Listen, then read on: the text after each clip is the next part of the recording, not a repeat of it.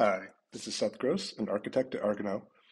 This is the second video in a series where we'll be looking at a few demos to show an example of leveraging the power of Salesforce's new Revenue Cloud capabilities by demonstrating running a completely non-native marketplace UI on top of Salesforce. From a technology perspective, we've chosen to use Angular, Angular Material, and Bootstrap running on Heroku. However, the choice of technologies will vary by implementation. The front-end tech stack will integrate to Salesforce using the Enterprise API and the new Revenue Cloud APIs to get at specialized capabilities. We will focus on a marketplace scenario where we have an existing enterprise customer in a self-service role performing various functions related to the product suite. In the first demo, we saw product catalog and customer qualification. The second demo will drive us through a purchasing journey where we'll look at product setup, execution of pricing, product configuration, and the business rule engine. In the final demo, we'll look at various asset lifecycle management functions. Now onto the demo. First, we'll take a look at the product setup in Salesforce.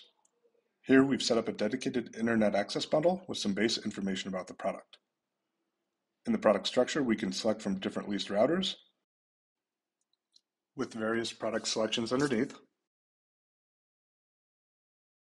We've incorporated a mandatory fee, and we have some optional add-ons. From an attribute perspective, we have two pick lists representing the data rate and contracted term. Next, let's see what this looks like in the Salesforce UI for inside sales.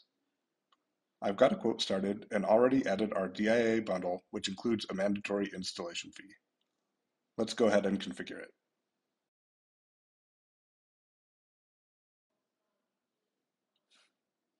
Up top, we see our two attributes, data rate and term.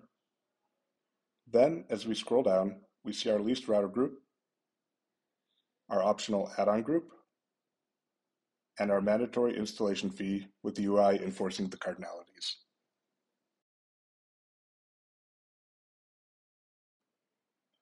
Now we'll move on to the marketplace demo, where we begin where we left off with our customer logged in and browsing the Omniwave catalog.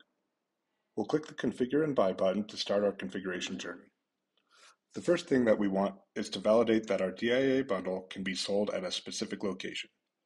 To do this, we've integrated to the Google Places API to search validated addresses. After I select an address, we are utilizing the Revenue Cloud Business Rule Engine, where we check if a product, in this case our DIA bundle, is available for a particular zip code. As you can see with my first address, it is not offered and configuration is not allowed to proceed. I'll search for a new address at the Argano headquarters, and upon revalidating with the Business Rule Engine, I'm now allowed to proceed. Behind the scenes, we've already created a quote in Salesforce and initiated a stateful product configuration against the DIA bundle. The Revenue Cloud product structure and attribute definitions have been extended to dynamically drive configuration control UI renderings that we see here at runtime.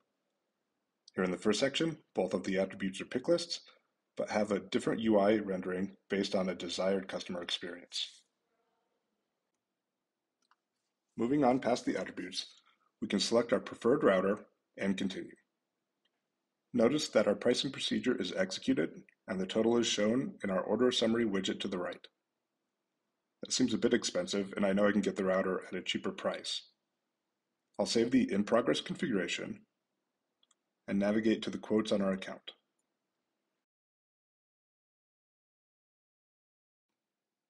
Here you can see my previous quotes, and note that the latest quote matches the total from when we just saved. We'll request some assistance and try to get that router price reduced. This action will generate a task in Salesforce and notify the sales ops team that action needs to be taken with respect to a given quote placed on the marketplace. Hopping back into Salesforce now, I'll refresh my tasks and notice that a new one's been generated through the marketplace requesting a discount, and it's also related to the quote that our customer created. As I expand my DIA bundle, I can see the in-progress configuration, and I'll decide to give a 15% discount to help win the deal. Clicking Save will validate the configuration and reprice the services in the quote utilizing a configured pricing procedure that's unique for the business. Back in the marketplace, you'll note that before I refresh the page, we still have our undiscounted price at $889. After the refresh, we see the same $779.15 that was discounted in Salesforce. I'll proceed with my quote, which is now going to restart the configuration. My address is saved along with the availability confirmation from the business rule engine, and I can see the selection of my attribution as well as the router. Proceeding into additional add-ons, I'll add the Wi-Fi extender and continue. Note that I have professional installation added and can't remove it. And I'll continue and then accept the T's and C's and submit the order. Submitting the order will trigger a few different Revenue Cloud APIs. First, we'll end the configuration and then save it down to the quote. Next, we'll proceed to progress the quote to an order so that it can then be picked up by the delivery team. Here, the marketplace indicates that order 578 has been created. If I go to my orders, I can see order 578 along with the other orders that have been placed in the past as well. Back in Salesforce, we'll navigate to the orders, and after I refresh, I can see order 578 in draft status. I'll drill into the order and activate it, which represents fulfilling the order to the customer.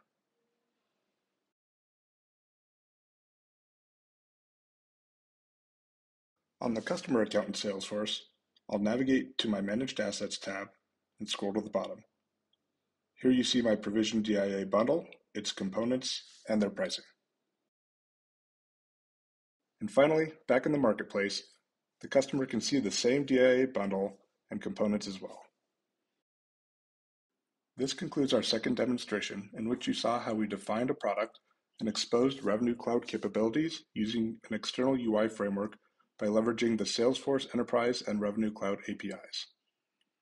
Of note was that we integrated the business rule engine, utilized a dynamic and declarative UI, successfully executed product configurations, saved and resumed quoting, and pushed the sale from quote to order to asset.